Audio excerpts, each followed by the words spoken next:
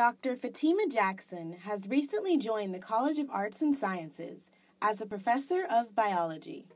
She also serves as the director of the Montague Cobb Research Laboratory.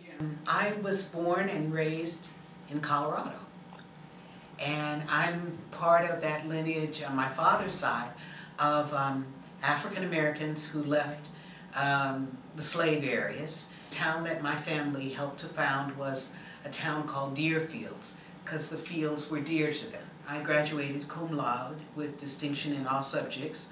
I did my honors dissertation work at Cornell on the whole zero population growth movement and African American responses to that. And then I went for 3 years to East Africa and came back, continued my graduate studies at Cornell.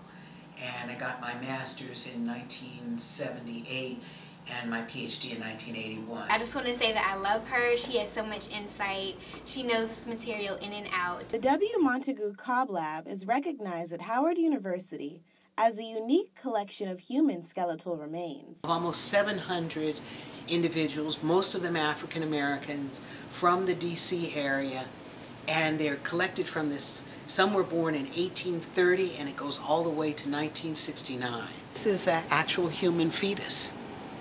Okay. This is probably an indication of lack of dental care. We can take those bones and make three-dimensional models. That way, we don't have to keep pulling the bones out. We can use the models, for research purposes. The Cobb Lab is located in Douglas Hall on the 2nd floor.